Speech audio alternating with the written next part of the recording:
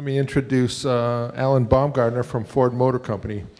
Alan is a technical leader for virtual manufacturing, computer-aided process engineering, and PLM.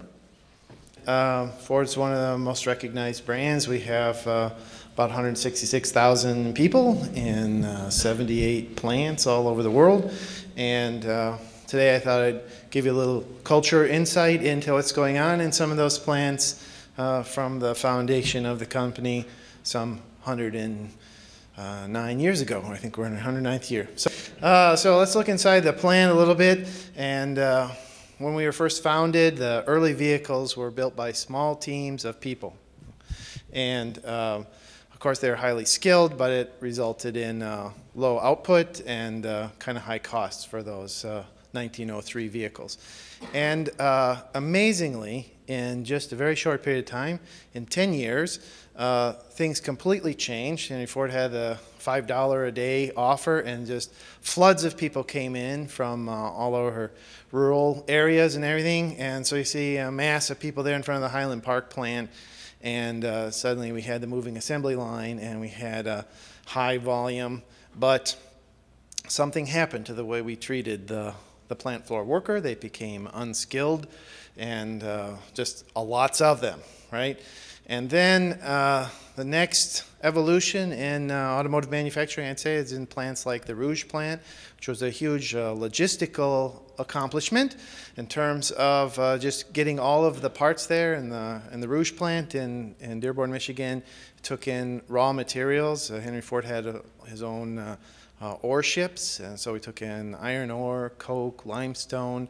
We had forests that we brought wood in from, and everything was at the Rouge plant, from making glass to tires. So, you know, ore on one side and vehicles rolling out the other side.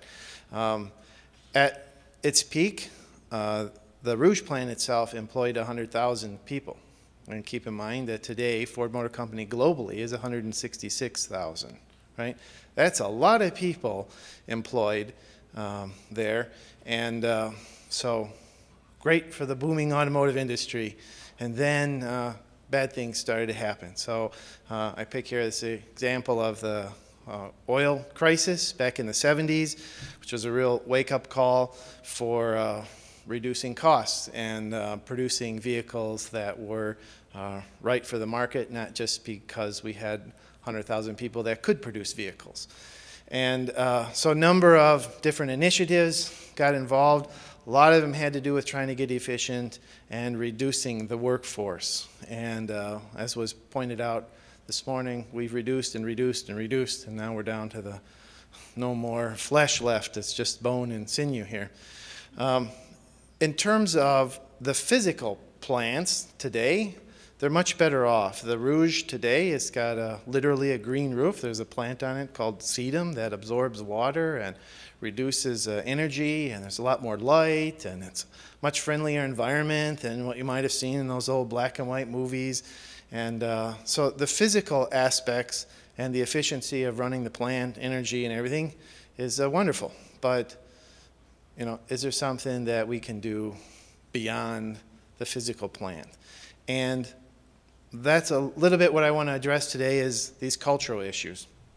In terms of our products these days, we have four main areas we want to focus on, which are really have to do with quality, products, green, safe, and smart. And those same attributes that you would expect in a vehicle that would make a vehicle attractive are really the same attributes that we would want in the assembly plant itself, that it's producing quality, that it's green, that it's safe for workers, and that we're doing things smartly, right? That the workers share the same objectives as the management. So let me give a little schematic of day in the life of some worker on an assembly line here, a fictitious assembly line. So a couple of operations, and the workers adding some value on operation 10. And we have a final test station at the end. The reason why we have a final test station is because we don't want to ship poor quality to the customer. And that's great. We prevent poor quality from escaping the assembly plant. But there's an expense to that. At a high volume mass production line, even a very small percentage, like 3% of a $1,000 part, is suddenly 15 million, right? Escaping or going through that, failing the final test stand. Now we know we don't throw away everything just because it fails final test. You have some rework, so you can put some of that value back in the chain and ship it after it meets the quality standards, but there is some scrap. And everybody knows all these little hidden factories from Six Sigma training, that's a bad idea. So we need to bring in some Six Sigma expert so he can mine the MES data, try to figure out some root cause, try to figure out some reason why we can reduce these failures in the final test area. And then this expert from the engineering office has to consult with the plant worker who probably knows better how to fix the problem anyway.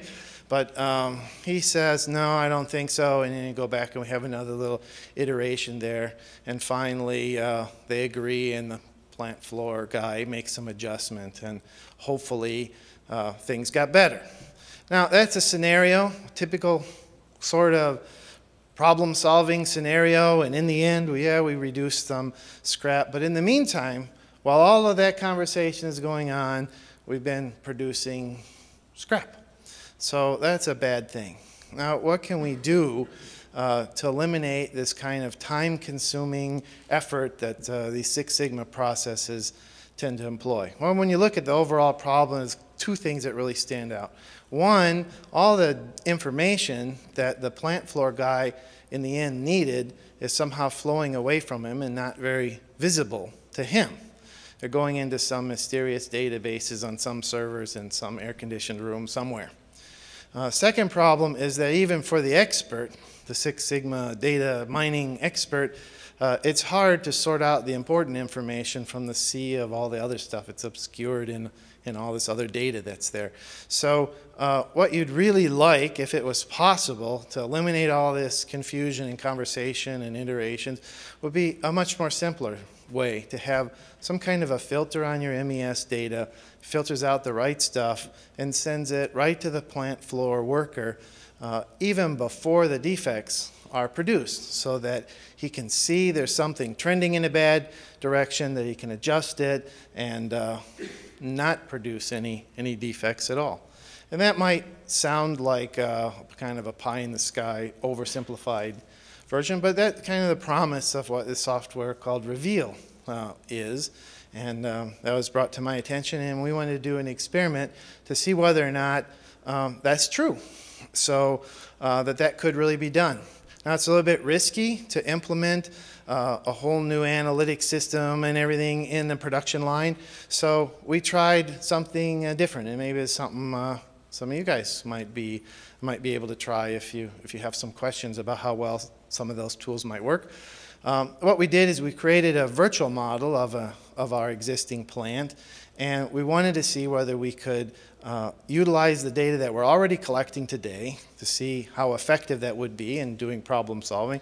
And we also wanted to demonstrate the ability to detect variation and whether or not we could have seen it early, variation that's even within the spec, but variation that when added up or over time contributes to a product failing final test situation. So those were kind of our two objectives. And what we did is we took our data and in our current databases, we analyzed that schema, and we made, like I said, a virtual plant. So we synchronized the way you would implement Reveal to the plant floor system, but we made it completely offline. And then we took a bunch of data that we had backed up from our online systems, and we just streamed that to this virtual plant. So as far as the Reveal software is concerned, it didn't know the difference whether or not it was really historical data or whether it was real-time data.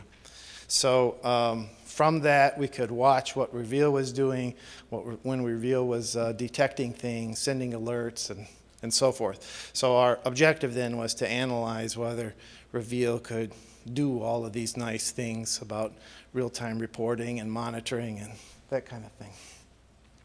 So, so that's what we did, and we were pretty successful, actually. I'm pretty happy with the results of that. So we have some examples here. Some of the charts aren't actual Ford data because I wanted to keep that to myself, but for for illustrative purposes, they're in line with the kinds of things that we saw. So for instance, over a 30-day period, we set up a simulated number of workers, 14 different people that we said were on this section of the line we modeled, and we had 37 monitors of things that we thought were interesting, should be that those workers might be interested in, different people, and over the 30-day period, 156 alerts were sent out, which maybe sounds a lot, but in reality, you know, on average, that's only one alert every 2.7 days for any one of those persons. So that's pretty manageable. There's a number of things in the software that help keep those alerts manageable. But you can see in the chart there, the X bar R chart, that the kinds of things that would be brought to somebody's attention. So obviously a process is running along nicely, and then something happens and we start seeing some fluctuations. And it's important to say that those red lines there, those limits, are something that the operators can set in. Those aren't control limits or spec limits that cause the product to fail. It's just that the operator would like to know if this machine's performance wanders this far away from normal. Then let me know and I'll take some corrective action, because at this point, now that you've told me that, I can make some adjustment, but still every part is in spec, everything still assembles into a working component.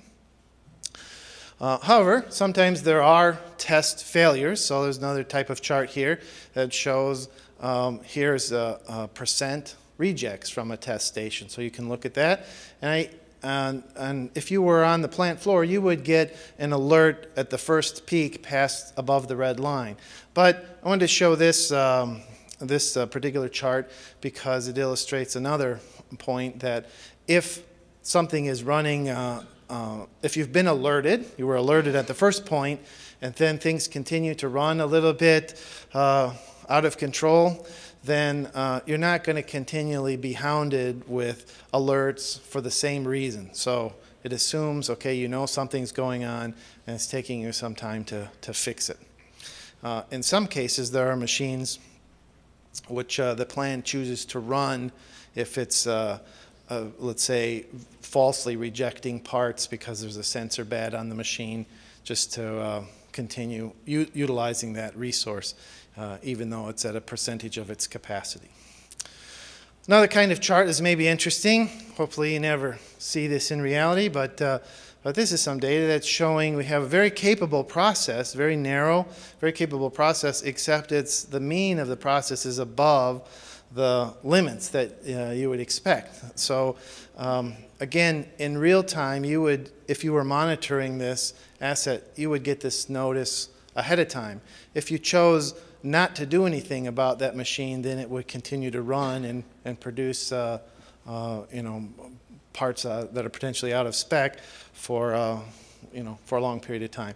But you get a notification of that. What's interesting in these kinds of simple to use charts like CPK is that in actual plant, those kinds of tests for calculating CPK are not normally done on a very regular basis, let alone real time that something has shifted. So it's maybe once a year you do some kind of qualification on your equipment. So it's really insightful for people to see these kinds of things. If you have parallel machines and one machine is exhibiting this behavior and not the other ones, then you can immediately decide or know that there's a problem with the machine as opposed to a problem with a lot of parts or something like that. So it's a number of quick decisions you can make. Oops, I hit the wrong button, sorry.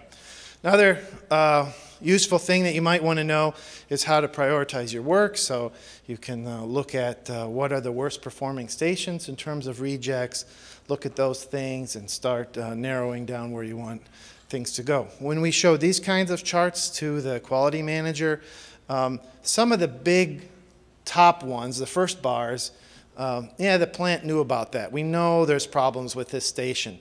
But where there are some ahas is we didn't realize there was this many problems, you know, with the second, third, and fourth stations, right? We ought to put a little bit of effort on that to reduce those issues. Another thing that's really interesting is the ability to correlate or auto-regress, to be able to take a problem, a failure mode, and try to compare that failure mode with things going on upstream, earlier in the value stream, so that you can quickly compare all the upstream variables that you have data for against failures and see whether or not there's something up ahead that can be done, something that can either be detected and corrected or something that can become a predictor of a failure in the future that you would want to put a monitor on, for instance. And that's pretty powerful, and one of the reasons why it's important is that kind of correlation might be something you would expect from one of these Six Sigma analysis kinds of activities, but those activities take a long time. They sometimes take weeks to discover the root causes and get to that bottom line. And since you can auto-regress all the variables in Reveal, you can get that kind of data in a very short period of time, maybe minutes to do that regression in real time that we saw on the chart before, just previously. And of course, there are some dashboards as well. The main point of these dashboards, I think, the cost of poor quality, is not that it's a financial tool that you're going to go to your financial department in the company and he's going to agree dollar per dollar, this is exactly how much loss was occurred. The point is that you can lay out what the value stream is. You can assign value along the way, and between plant management and workers, they have some kind of metric that they know reducing cost of poor quality is always a good thing. Maybe it's not exactly, $1,000, maybe it's something else, but it's always heading in the right direction. And you're giving somebody on the plant floor some information that they can respond to and do something about and know that they're helping the company, as opposed to today or before such systems, the plant floor workers are, in the dark, following directions that somebody told them, change this, change that. They don't know why, but okay, they'll do what they're told, kind of thing. So one of the things we wanted to kind of emphasize is this is really a problem-solving tool. It's for immediate access. It's for pumping that data when things start to go wrong, pumping it right to the plant floor person, making it visible. That's not the same exactly as an SPC package, although a lot of the charts might look like charts that you would see from an SPC thing. They're generated real time, so the idea is to be proactive about resolving those problems. And it's a way to resolve that problem and get the information you might get from an SPC package without having to do all the manual work of doing data mining. So the clear goal, the clear business goal in these kind of focus is to prevent defects, right? And what's nice about this contained little kind of analytics exercise is that management and everybody gets it. It's not like I'm going to spend a ton of money to implement some generic system that calculates interesting stuff for somebody to make good decisions sometime. It's we can reduce the number of scrap parts in this plant right now. That's hard dollar savings. That's something that management can get behind, right? So I think that's, as was pointed out in this morning's session, this having a clear business focus is essential, right? So that's why we're focusing on first-time yield and maximizing the benefits. Although we did it for an assembly operation, I think there's broad applicability to any kind of high-volume manufacturing. I think variation is always the enemy for mass production things. So anything you can do to look at that, I think, is helpful. I think changing the paradigm from reactive to being proactive is easy to say in PowerPoint presentations, and it's easy to talk about in some kind of forum like this. It's less easy to get the culture to change. So I wanted to list a couple of those things. There's many tools that are around that compile data. We've had those tools for a long time. A lot of, like Sid said, some of the analytics tools, maybe we didn't call them analytics back then. We probably called them expert systems or something, I don't know, E this or I that or whatever we had. We have all these tools that can produce wonderful graphs as long as you know the 6 different login passwords and all the secrets of how to select things and run the reports.